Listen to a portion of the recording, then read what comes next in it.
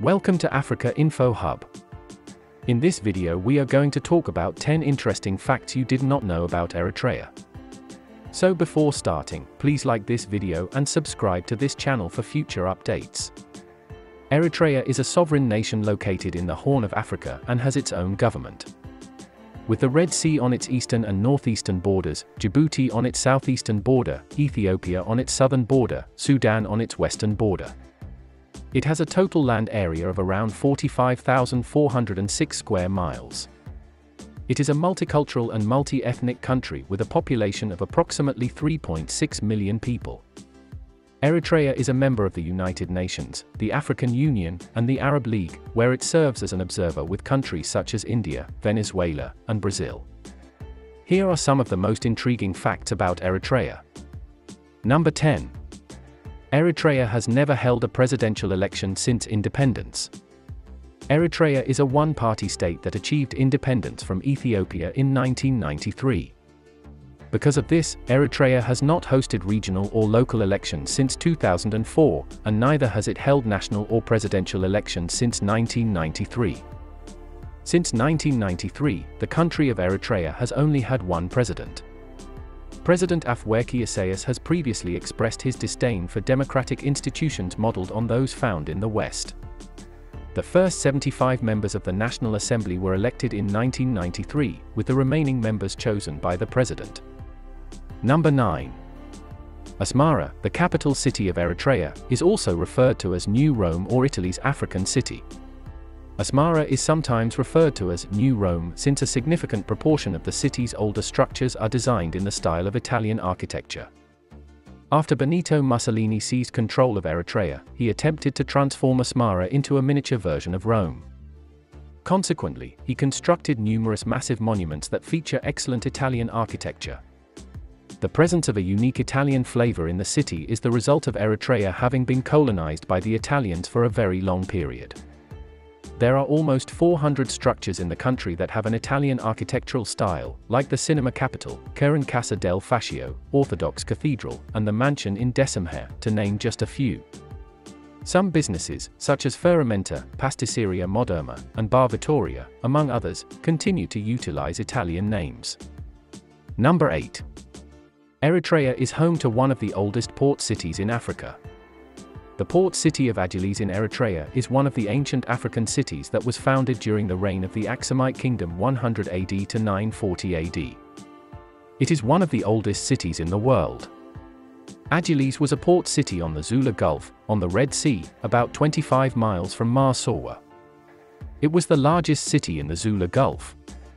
In the Aksumite monarchy, the city of Agilis was one of the major metropolitan areas.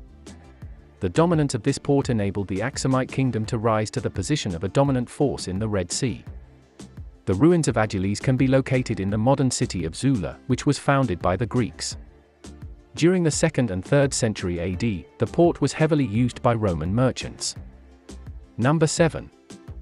Eritrea does not have an official language. Eritrea is a multilingual state. The country's constitution affirms that all languages are treated equally across the nation. Tigrinya is the de facto national language of Eritrea, with about 2.5 million native speakers. Tigrinya is a Turkic language that is extensively spoken in the country's center and southern regions.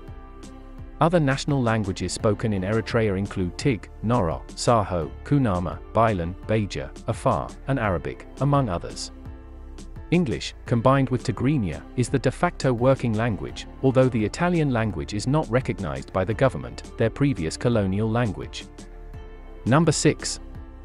Eritrea was a part of the ancient kingdom of Aksum, which is now in Ethiopia. Kingdom of Aksum was an ancient kingdom based in the present-day Tigray region, Ethiopia, and Eritrea, with its capital in the modern-day capital of Addis Ababa. The kingdom flourished between 100 AD and 940 AD, and its governance was based at the city of Aksum at the time of its founding. Aksum played a major role in the commercial route that connected ancient India with the Roman Empire, and it still is today. Aksum is considered to have been the residence of the Queen of Sheba as well as the last resting place of the Ark of the Covenant, according to legend. Number 5. The name of the Eritrean capital city Asmara means, "They made them unite." Asmara, the name of Eritrea's capital city, is derived from the Arabic phrase meaning, "they made them unite." The Geza Serensa, Geza Shalele, Geza Gurtan, and the Geza Azmi were the four clans that existed in the territory that is now known as Asmara at the time of its founding. These clans were always under attack by the communities from the lowlands, as well as by the head of the Siga Mereb Melash or segment of the Mereb. As a result, the ladies of these clans decided to form a pact to battle their common enemy and keep the peace. They were awarded the name Arbeit Asmara as a result of their agreement. The Tigrinya given name Arbeit Asmara means the four who brought them together. Number 4. The name Eritrea is derived from the Red Sea's ancient name. The name of the country is derived from the Greek term for the Red Sea, and it was first used in 1890, when the Italian colony of Eritrea was created. A connection exists between the country's name and the region's former name, Eritrea, which is related to the Red Sea's Old Greek name, Erythraean Sea.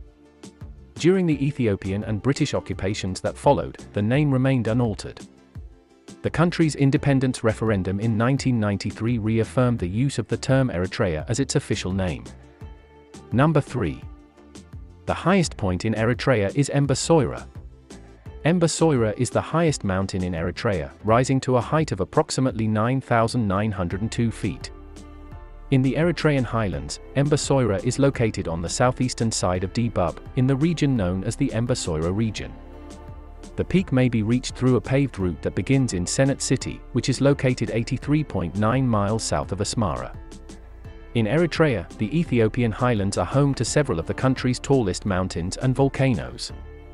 Although a piece of the highlands crosses the border into Eritrea, most of them are in Ethiopia.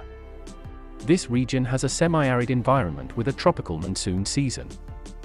Grassy and shrubby plants, such as grasses and shrubs, are abundant in this area. The Ethiopian highlands are home to a variety of animals, including the endangered mantled geraza, olive baboon, African leopard, Egyptian wolf, and spotted hyena, to mention a few. Number 2. One of the world's oldest hominids was discovered in Eritrea. In the Afar region of Eritrea, a million-year-old cranium with characteristics linked with both the Homo sapien and the Homo erectus species was discovered. The skull serves as a link between the first anatomically modern humans and the hominids, allowing us to understand their evolution. A 600,000-year-old fossil with modern human characteristics had previously been discovered in Bodo, Ethiopia, and was the oldest fossil with modern human characteristics until this finding.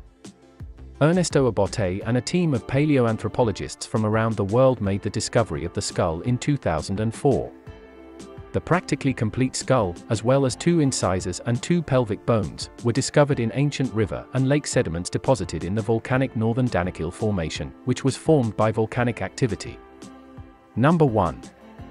Over 30% of the Eritrean freedom fighters were women. Women played an important role in the country's war for independence, with women accounting for more than 30% of the country's freedom fighters throughout the country's struggle for independence. Since 1810 AD, women in the country have fought alongside their male counterparts on the battlefields. They fought alongside their male counterparts in the Italian Wars and the Ethiopian Civil War, respectively.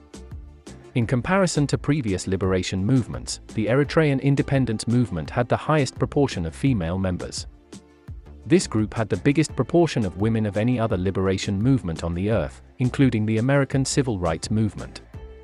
The Ethiopian forces were the adversaries in the independence war. Eritrea was annexed by Ethiopia, which led to its native language, Amharic, being adopted as the official language of the new country. What do you think of our video? Let us know in the comment section below.